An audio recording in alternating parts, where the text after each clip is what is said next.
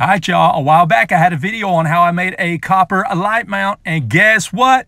The smooth ass copper lanterns have come in and we're gonna install them. So let's get with it. So I slid off the cover.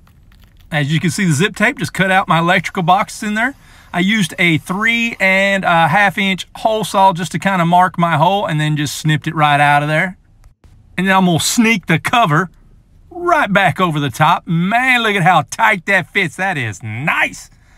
And let's open, see what we, oh my goodness, look at that. That is pretty. This gets installed with a standard light mount bracket.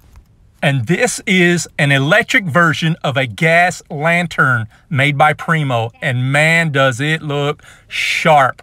Look at this, actually got the gas too, but it's got electrical wires in it. And I mean, you just really can't tell the difference. Come on back and I'm gonna hang a couple of real gas lanterns.